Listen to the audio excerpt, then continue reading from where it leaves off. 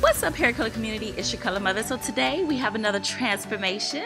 As you can see, to our left hand side, this is the before picture, and to our left here, or in our full screenshot, this is the after. So let's talk about a few things in the video. You know how this goes, guys. So my client loves to stay in a red hair family, so we decided to add lots of dimension in her hair. So let's first talk about the colors that I use. I, of course, use the JOICO color intensity. We use a total of 3 colors. We use their fiery coral. We also use a bit of Paul Mitchell red. And I also use the JOICO pink. When my client arrived to the salon, she had quite a bit of grow out. So the first goal was to take her hair color up just a little bit. So I did use the Schwarzkopf lightener with their 7 volume developer. Schwarzkopf, guys, that is so hard to it's so hard to pronounce. My client did decide to leave a bit of her regrowth out. So I only took the lightener up maybe until I had about 1 inch or 2 left away from her base.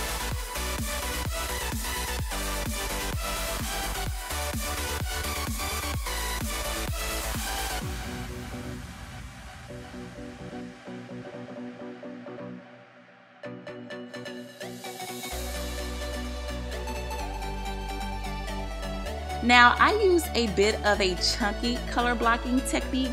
There are different ways you can do color blocking. You can make it fine and detailed, you can make it chunky.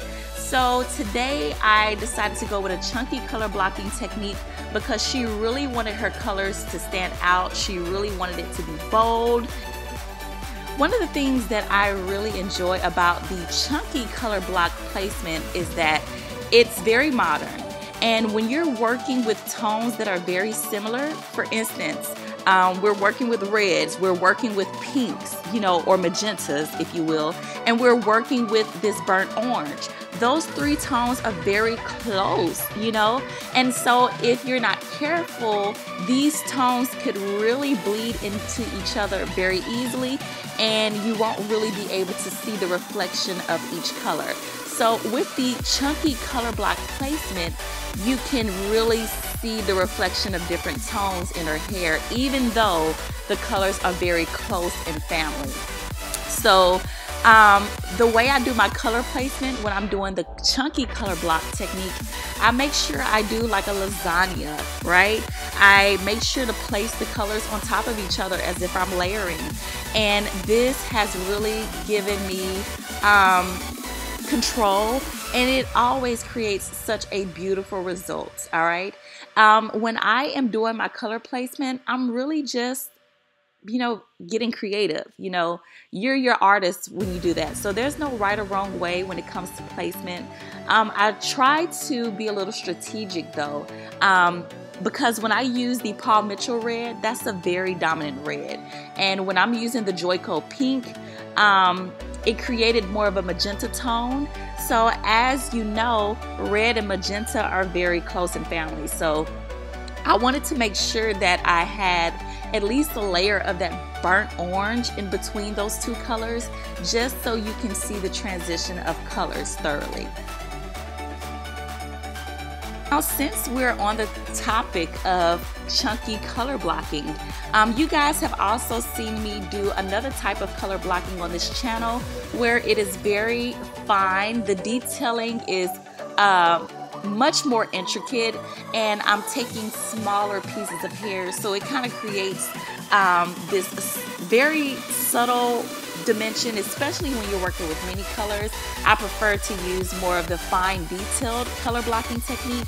But again, if I'm using 3 strong colors, or if I'm working with colors that are similar in family, like I explained, I love to use my chunky color blocking technique.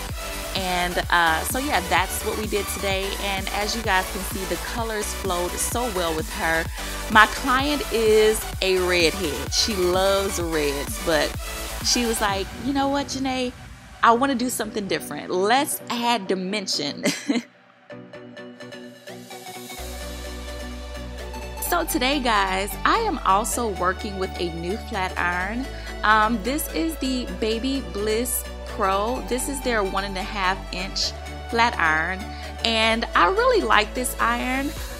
It gives a lot of soft, loose curls, which I feel is gorgeous.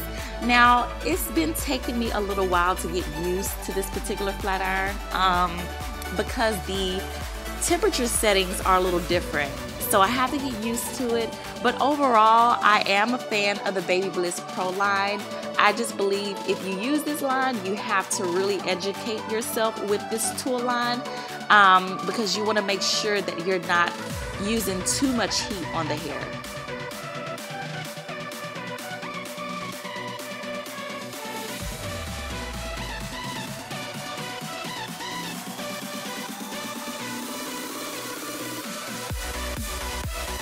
Alright guys, so as with everything, we're going to go ahead and finish this video out. These are the final results. So my client's red. I really didn't know what to call it, guys.